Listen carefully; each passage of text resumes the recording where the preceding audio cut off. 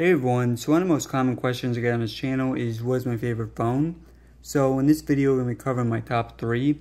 Now a few things to note, so on the channel we do cover all the major phones, all the major flagships, not just Sony, but there are a couple upcoming ones, the LG V20, the Pixel XL, not out yet, the Pixel XL getting next week, the LG V20 getting tomorrow, but again, as of the making this video, can't include them. They do look very promising though, so chance to crack the top 3 in future videos. This lists in no particular order. And finally, if there are similar phones, for example, the Xperia XZ, the Xperia X Performance, pretty similar, just going to include the best of the two. Not going to include duplicate versions. So let's get started. Again, guys, no order here, but the first one I'll show you, the iPhone 7 Plus. So I'm going to cover things I like about it, things I don't like about it. First of all, the camera on this, excellent. You have dual cameras on the back, provide for really good zoom, best zoom on any phone that I own.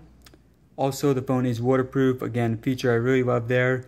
IP67 certified. The phone is extremely fast. One of the fastest, if not the fastest on the market. And also the battery on here is excellent. So things that I don't like about it, it is an iOS phone, of course. And I know a lot of you guys like iOS, but personally I prefer Android. So no matter how good the hardware on this is, I will always prefer Android regardless. So yeah, that's the first negative for me personally.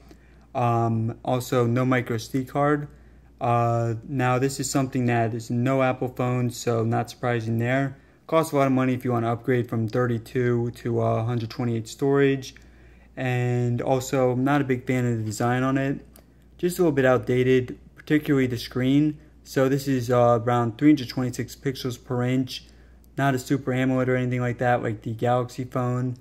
Doesn't get that bright. Also, you have a lot of bezels on the sides here, top and bottom.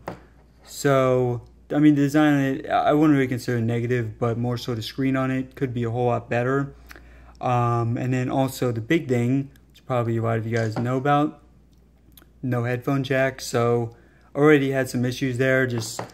I mean, they do give you an adapter, but just for example, brought it to work, forgot about the headphone jack, didn't have my adapter, so couldn't listen to music.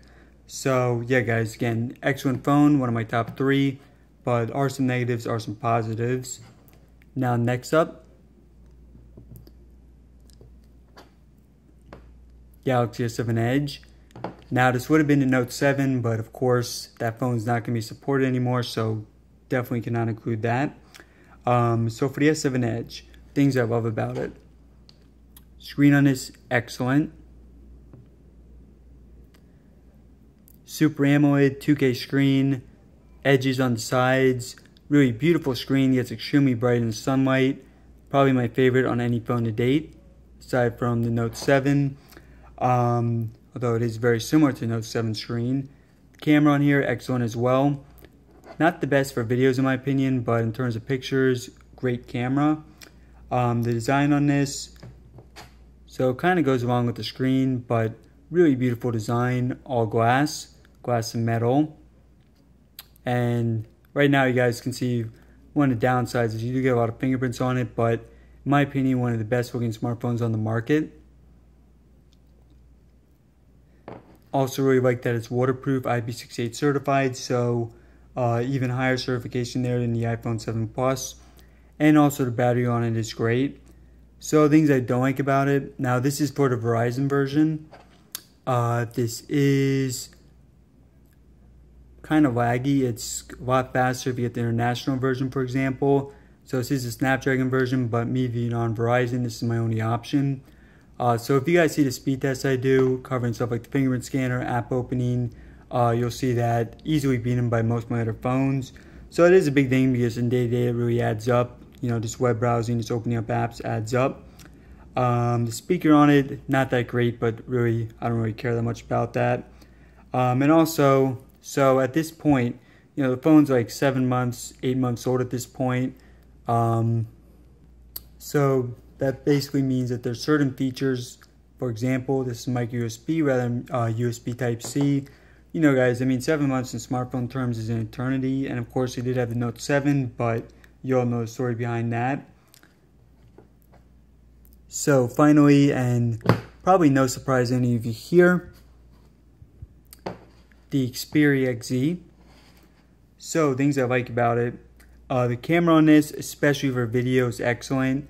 Probably my favorite in terms of video.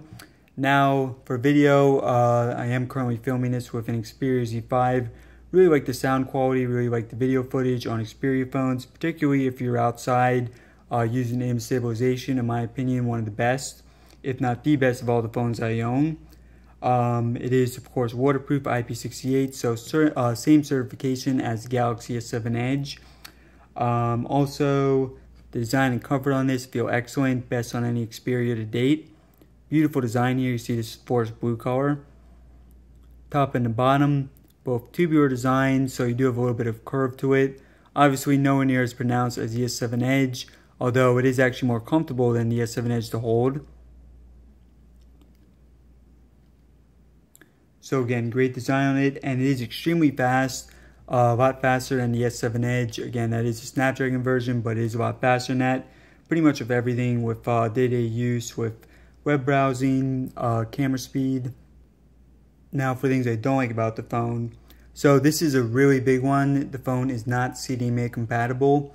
So what that means is it does not work on my network, Verizon Wireless. So of course that's a huge pain because I cannot use this as my personal phone outside. I can only use the Wi-Fi on it.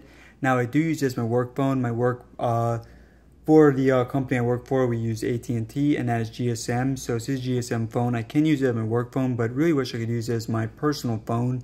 So I have to use phones like the Galaxy S7 Edge, my main one for the personal, and the iPhone 7. So really, Sony, get that together for the next one. Release a CDMA version, so us guys on Sprint, on Verizon, can actually use the phone. Also in the United States, no fingerprint scanner, but you can flash it if you want and get access to that. So yeah, for the most part that covers it. Xperia XZ, iPhone 7 Plus, Galaxy S7 Edge, all excellent phones. And you notice a few things in common with this. So the big things, waterproof. These are, I think these are the only three, like I think LG, HTC, I don't think they're doing waterproofing. So that's a big reason why I picked these. Also the cameras on these, in my opinion, better than any other cameras. And as you guys know, look at my channel, really love cameras, really love doing outdoor videos, especially with water conditions. So last month was in Miami, took a lot of pool videos, a lot of beach videos, stuff like that. So only possible on these phones, and again, love the cameras on them, so win-win there. And aside from that, not many disadvantages to them. All have great battery life and pretty good designs as well. So yeah guys, hopefully you enjoyed this. Just want to get my top 3, so let you guys know what my top 3 phones are. Again, the Pixel XL, LG V20 are coming out this and next week, so really excited to test those out.